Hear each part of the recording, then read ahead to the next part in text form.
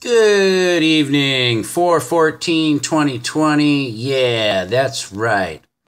So, my question to all of what's going on, ladies and gentlemen of the world, my 100 million, my $6.2 trillion question to all of this is, when are we going to hunt down the elite like wild fucking animals in the jungle and ravagely rip the elite apart from limb to limb, and their seeds that they have produced on this planet?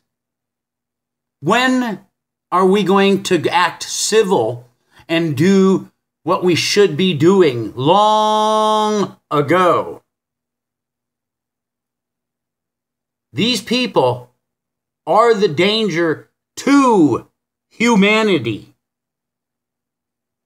These people at the top have created the wars, the famines, and all of above. And they escape every effing time. When the masses rise from lambs to lions and go on a hunting spree, there is going to be nowhere for them to hide when the critical mass comes to an awakening and hunts these people down at the top that are causing all of these problems. It's not a matter of who, it's a matter of what they do. The ramifications from stopping the commerce on the planet is going to have an effect for years to come. Just like when they did the financial hostile takeover in 2008.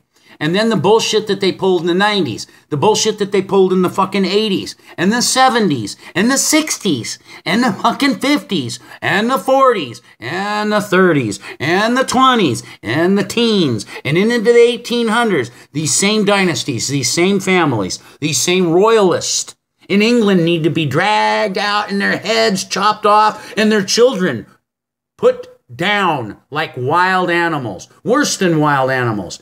They are the virus of the world. When are we going to get rid of our fear? Oh, but they got protection. When they see the world coming at them, all of humanity, I guarantee you, ladies and gentlemen, they won't have any security. They won't. If they have anybody, it might be one person that's stupid enough to stand up and try to fucking protect them.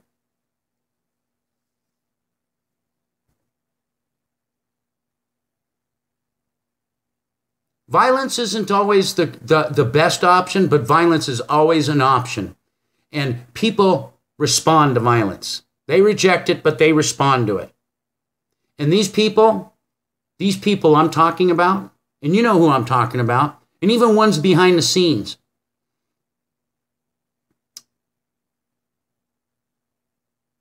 It's time. It's time that they pay in their blood. Absolutely, ladies and gentlemen. It's time that their families be the one ravaged on a global scale. It is. And we can get to business and we can get back to life. We were already running the planet, but they have manipulated and consolidated almost all of the businesses through the years, passed laws to protect them and ruin the little business mom and pop shops. There ain't gonna be no normal until these guys are hunted down and taken out. And that's a fact. So, my question, $6.2 trillion debt question is, when does humanity grow the balls, grow up from little children, and actually, because in real world time, from what I understand, at least anybody that attacked us like this they would be hunted down and murdered. Absolutely. Without a shadow of a doubt, no question about it. Destroying people's lives, creating wars, getting good, honest people to murder each other. They had nothing to do with each other, nor did they have any problems actually with each other. Except some cocksucker got you to go and fucking murder each other. Grow up. This isn't a game. And you're allowing them to play a game with us. And watch us destroy each other. And if you're religious, you're committing sins for them. They didn't get no blood on their hands. They didn't get dirty. They didn't lose their kids. If anything, they gained more out of it because they're the beneficiary of all these actions that they create. Didn't you notice that they signed themselves a nice paycheck from this $6.2 trillion question? World, human beings, you need to wake up, grow some balls. Rise up from lambs, ladies and gentlemen. Become lions. Go on the hunt. It's time for a new era to come. It's time for the elite to be squashed out and the meek rule the planet for once and for all.